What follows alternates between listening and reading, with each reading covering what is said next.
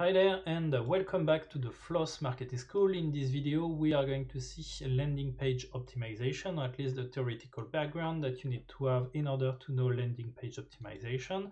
So in landing page optimization you have the landing page, which refers to the page by which people are going to enter within your website thanks to an ad, thanks to an acquisition channel that you use, and optimization refers to the possibilities that you have in order to optimize this given page in order to convert even more.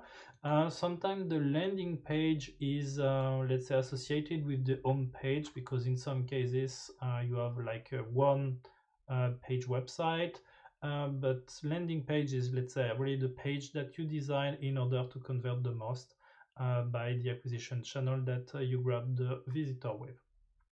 So here below you have the list of the different best practices that I listed. There are many others. It's just kind of a draft list that I set. And in fact, what you need to keep in mind is that when you design a page in order to convert, well, you need to go through all of them in order to ensure that you put the maximum chances in order to convert a given visitor on your website. So let's see one by one each of those bullet points. So first thing that you need to have is a catchy headline. The idea is that with a catchy and descriptive headline, people can clearly understand what your offer is about. Then you need to have a sub-headline. This sub-headline is here in order to insert an additional message that you didn't have the chance to explain within the headline. Then you need to have a CTA on your page, and the CTA refers to the action that you would like the given visitor to make. So it can be about register right now, it can be about purchase a product, order it now, book an event, or that kind of thing. I mean, that's the CTA, that's the verb that you use in order to clearly explain to the visitor what you expect from her or him. And of course you need to respect some specific rules, so it needs this CTA needs to be above the fold. You may need to repeat it several times among the page. If your page is long, it has to stand out from the page. You probably need to put that within a button, and this button needs to stand out from the page. You probably need to play with the colors as well in order to make it visible. And let's say if you make your page visible in just 2 seconds, then after those 2 seconds, ask your tester, the person to which you would like to know what she or he think about your page, what they remember about your page, and if they can remember your CTA, you know that you are on the right track. Use bullet point lists about your offer or services or product, in which you will list in fact the benefits of your product and services and the features, and of course you give the priority to the benefits if you don't have enough spaces to list them all on the page.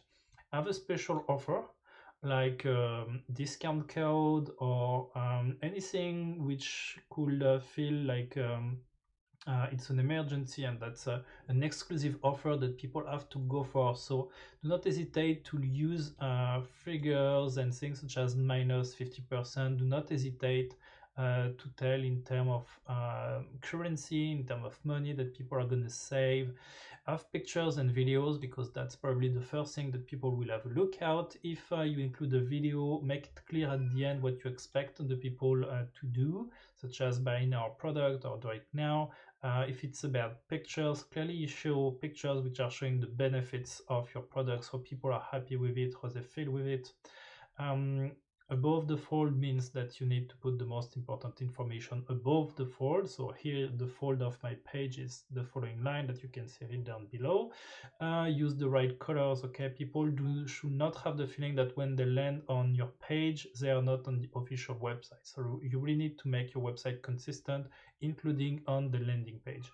Include your target within your content. So for example, if your products and services are here in order to target people which are gender, which is between 20-year-old and 30-year-old, well, of course, do not put images about elder people on your pages, but people from the let's say age range that you focus on.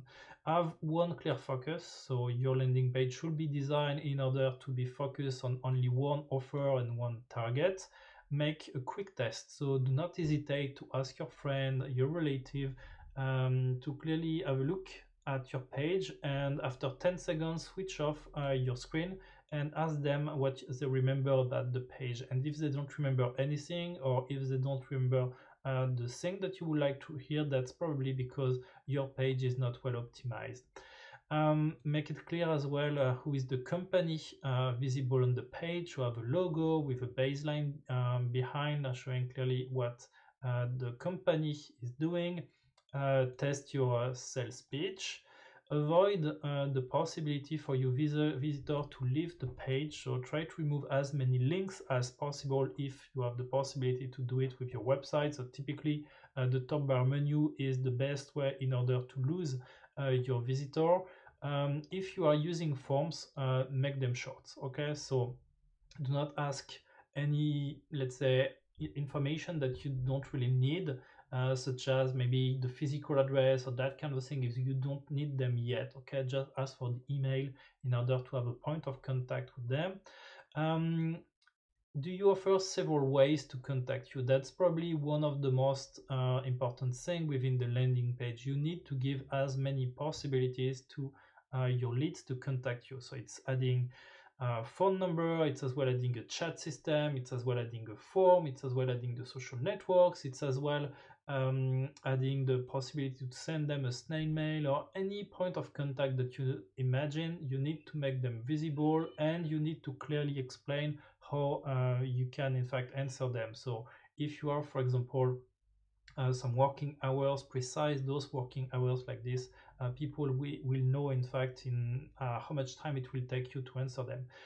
Do not forget to include privacy and legal terms. That's typically the case when you are using a landing page which is isolated from the rest. So please add those links, because some people may expect those links to be present on your page. Add certification, references, third-party players, everything which could in fact clearly say that, okay, those products, those services have been tested and this is why you should go for them. Prioritize what you have to show, because the point is that, as you saw over here, you have many things to include. So of course you have to prioritize what you want to show first. So above the fold, according to what really matters to your audience. Keep in mind that this given landing page should be measurable, so you need to be able to set an analytics software behind in order to know how people are interacting about it, and that's clearly the right place where you can put a click map or session recording or A/B testing in order to ensure that people are reacting the way that you expect them to react. Catch the one which are trying to leave. You have several solutions such as WBounce, which can be very helpful in order to identify that someone's going to leave the page. So typically if you're on a website like this and that you try to leave, as you can see, you get this pop-up banner which is showing out, trying to grab an email. That's typically the kind of thing that you can do, okay? In any cases, your lead is lost if she or he is leaving and quitting the page, so why not trying to get it? That's where as well you can do remarketing. I didn't mention it here, but that's definitely what you can do as well. And ask yourself what the person should do once the process is done. So imagine that the person is going to convert, then your work is not finished yet. You need to find a way to explain him or her what's going to happen next, okay? So you're going to receive an email within the next seconds or within the next minutes, or if you have a question, please just ask Bob, for example, and Bob will answer to you and will be your main point of reference. And of course, test a lot. And what you can do as well is look at web articles such as this one, listing, for example, several websites which are considered as doing very well in terms of landing pages like this. You will have a clear idea of what it looks like and what you could improve, what they did well, what they didn't, and how you can even push your landing page optimization techniques to the limits. And that's it for the explanations about what a landing page optimization is about. Of course, practice in order to fully understand what landing page optimization is about. Thanks for watching.